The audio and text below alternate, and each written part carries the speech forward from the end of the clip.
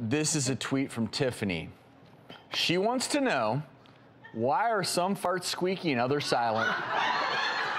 So we're going to answer this. Joined now by proctologist Dr. David Rosenfeld. This is a serious via question. Skype. Dr.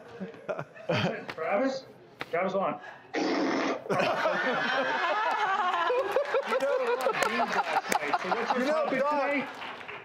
I was sitting there. What's our topic today? Well, you know what our topic is. You just hit it. You know, it's funny. I was looking at the topics for the show, and I read this topic to my wife, and she goes, "Yeah, why is that? Why does that happen?" Yeah.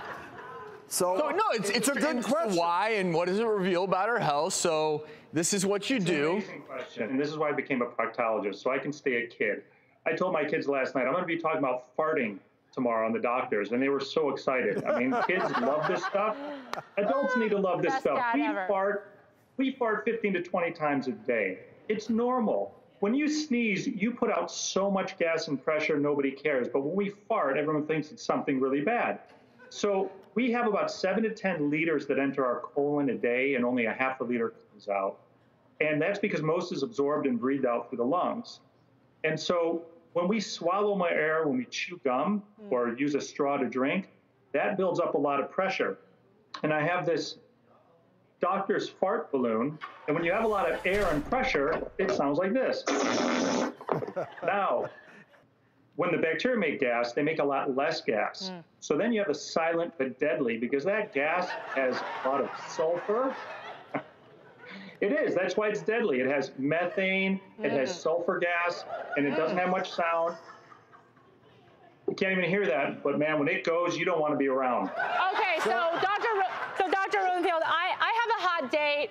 What should I eat and not eat to make sure that my farts don't smell bad? Eat anything you want. I mean, just eat anything you want, but do your best to hold it in, because if you try to squeeze real hard, right, or you have little tags, it's going to sound like this. And they'll know.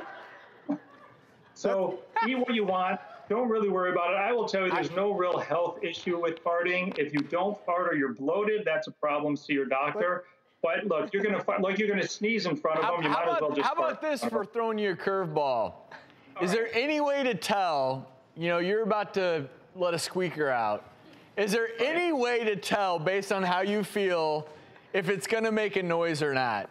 Because, I mean, everyone's been in a situation where you're like, okay, I think I have this under control.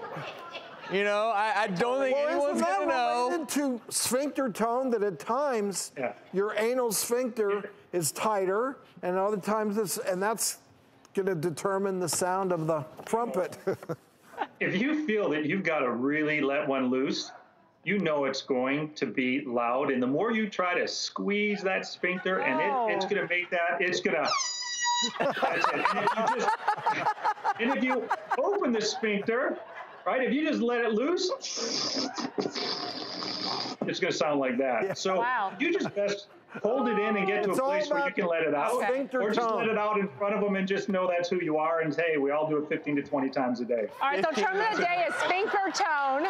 And I guess if you really have to, just excuse yourself from company and do it in the privacy of some probably corner. The best thing. Dr. Rosenfeld, the coolest dad in the world. Gets to go on TV as a doctor and talk about farts. Love it. Good stuff.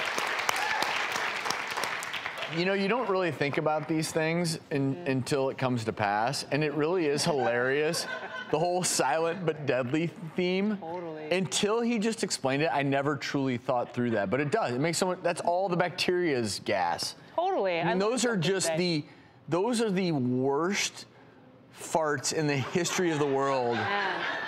And it took me a while as a kid to figure out what was going on, because you know, no one when you're in a house, and I grew up in a family with, you know, my sister and my mom, they were never going to admit it, but in the long car rides, every now and then, it's like, I didn't do it. I would be like, what just happened? How does this? And if you're my mom and sister, you would have heard it. So it's one. Dad, no, I didn't do it.